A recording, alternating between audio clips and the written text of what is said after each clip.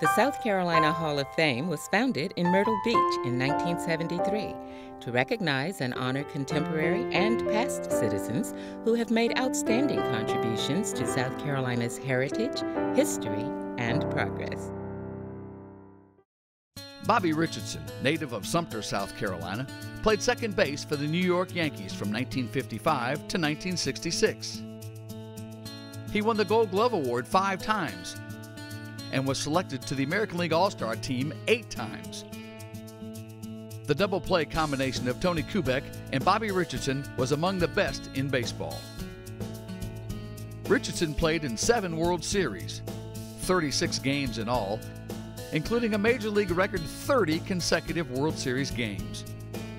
He is the only player from a losing team to win the coveted Sport Magazine World Series Most Valuable Player Award. Robert Clinton Richardson Jr. was born August 19, 1935, the second child of Robert Clinton Richardson Sr. and Willie Owens Richardson. My father was in the tombstone business, marble and granite, and as a little 4-, 5-year-old, 6-year-old, I'd go down to his place of business, pick up a granite marble chip, and had a bat made out of a piece of wood, and I would just envision a baseball game, and I just loved baseball. The very first team I played on was sponsored by the Salvation Army. So as a very young boy, I started out in baseball as a catcher for the Salvation Army, moved into the Knee Pants League, and from there on into high school and American Legion baseball. In June 1953, Bobby became a New York Yankee. I did sign at 17, the day I graduated from high school. In those days, there was no draft. It was just you could sign with whoever you wanted to. And there were 8 teams in the American League, 8 in the National League. And out of the 16 teams, I had a chance to sign with 12. No money involved in it. In fact, $4,000 included my first year's salary as well. When I signed, I was given a 4-day trip to New York. And I remember as a 17-year-old putting on a uniform and walking through the dugout and out to Yankee Stadium, the wonderful green grass, the expansive stadium. And then I watched the game after I took some batting practice with the Yankees and fielded some ground balls. And I sat in a stand where there were 65,000 people there. My hometown had probably 12,000 at that time. That's something I'll never forget. In 1955, at age 19, Richardson was called up to the majors. As I walked through the dugout this time, not as a 17-year-old, but as a teammate and a player, and actually walked out on the field as a 19-year-old and played in that first game at Yankee Stadium. The thing I remember is I never touched the ball. They didn't hit a ground ball to me at second base. I didn't have a pop-up.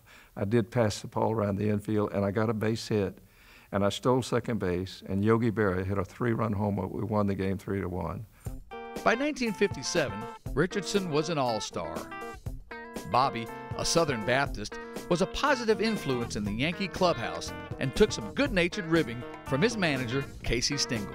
Casey was quoted as saying, "Bobby doesn't drink, he doesn't smoke, he doesn't curse, he doesn't chew, but he still can't hit 250. The Yankees lost the 1960 World Series to Pittsburgh in 7 games, but Bobby Richardson was the MVP. The Yankees lost the ball game to Pittsburgh when Bill Mazeroski hit that home run out of the park. And we were very down and in our clubhouse. And the editor of Sport Magazine walked in and came over to me and said, "You've been named the most valuable player in the World Series." Now, all year long, I only had 26 runs batted in. But in that series, I ended up with 12 RBIs. 6 in one game. There was that grand slam. And the funny thing about that is that when I walked up to the plate, I was batting 8th in the lineup, and the bases were loaded. We already scored 1 run. It was the first inning. Casey Stengel, our manager, very often that year would pinch hit for me with men on base. He had Enos Slaughter sitting by him with a dugout. It was a great hitter. He would holler out, "Hold that gun." That meant come on back and let Slaughter hit for him. I listened for that, didn't hear it, walked up to home plate, and then I knew why. Frank Crissetti, our third base coach, gave the signs, and I was bunting. Not a good play in baseball. Bases loaded, pitcher up next, 1 out, the bunt. I fouled it off twice, and the count went out to 3-2, and Frank Crissetti, our third base coach, hollered out, "Hit the ball to right field, try to stay out of the double play." And the fastball came in here, and I hit a line drive to left field, and I guess I was more surprised than anybody. Went out of the park for a grand slam. Hard drive to left field, and slowly goes back, but he doesn't have a chance. It's a grand slam home run for the littlest Yankee of them all. scoring Scowlin, McDougal, and Howard ahead of him. And the New Yorkers lead 6-0.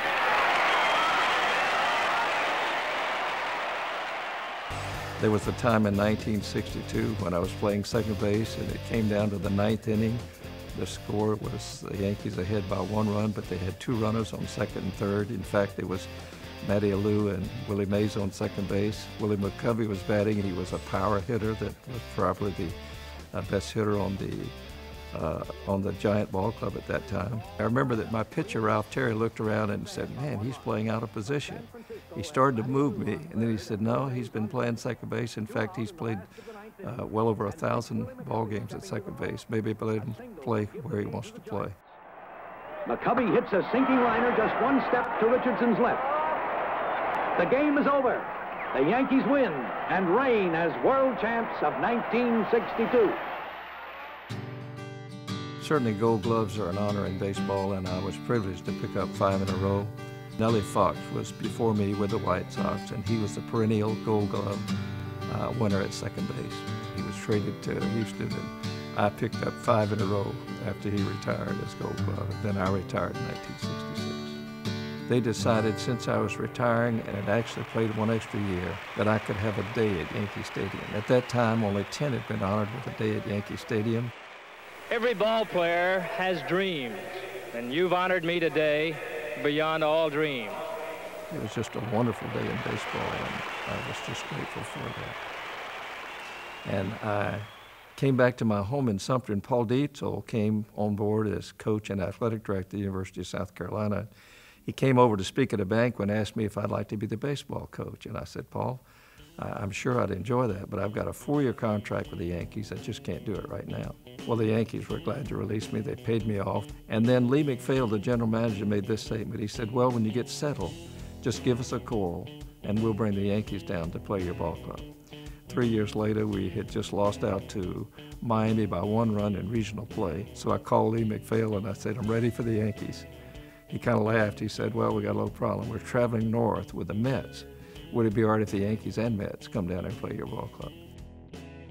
And it was a night that just put our team on the map. And not too long after that, we were able to play in the College World Series. And I just felt like that was a big boost to starting our program here at the University of South Carolina. Okay, now see how you're under the ball. Bobby Richardson has spent countless hours teaching young people how to play the game he loves. Now catch your fly balls. Extremely active in Christian ministries throughout his career, Richardson delivered the eulogy at Mickey Mantle's funeral in 1995. Know that he always kept all of us laughing.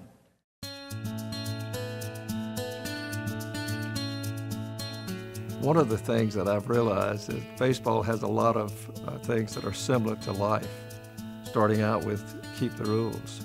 Certainly in baseball, there are rules that you have to abide by. There's a rule book. The umpire enforces those rules. And in life, it's the Bible. And the Bible has certainly meant a lot in my life. And as a young boy, I realized that these were rules for life, and that it was important to have a personal relationship with a living Savior who gives to us an abundant life. And that so many principles in God's Word are good for you as an individual, and certainly we find that that's true in every aspect of our life.